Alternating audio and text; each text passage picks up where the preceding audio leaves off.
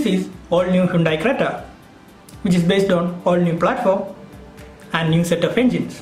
This particular car is base variant E, only available in diesel powertrain. Take a look at what we get in this car.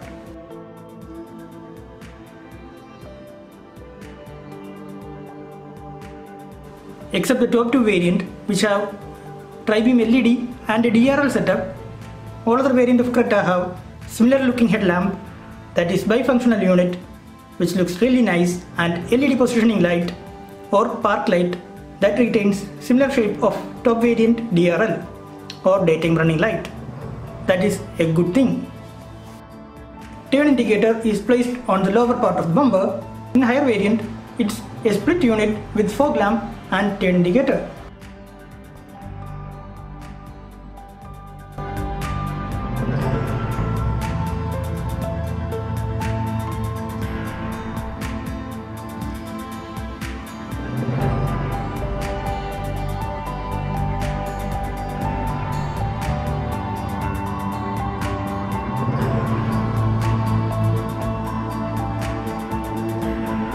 Like the front, E and EX variant have normal tail lamp, top variant have fully LED unit.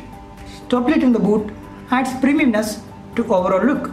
Their design is very unique and instantly recognized as Creta.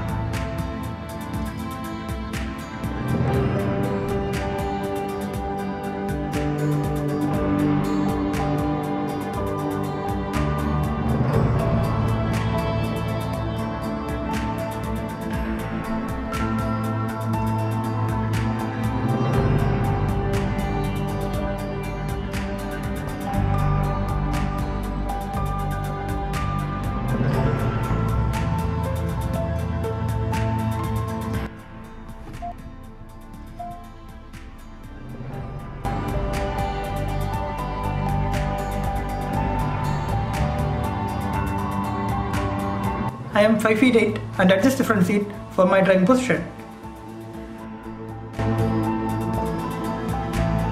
Major difference between E and EX variant are, of course, the touchscreen music system, steering mounted call and audio control, USB charger and a sunglass holder. Seat provide good under-thigh support and backrest angle is decent.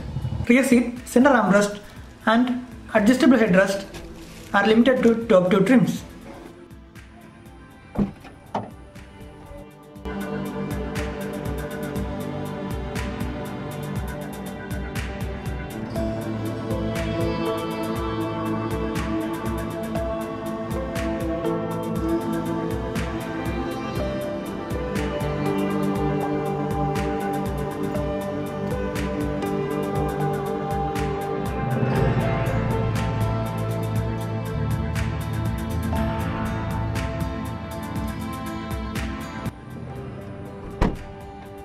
Diesel motor is very refined and it's one of the most silent motor in its segment.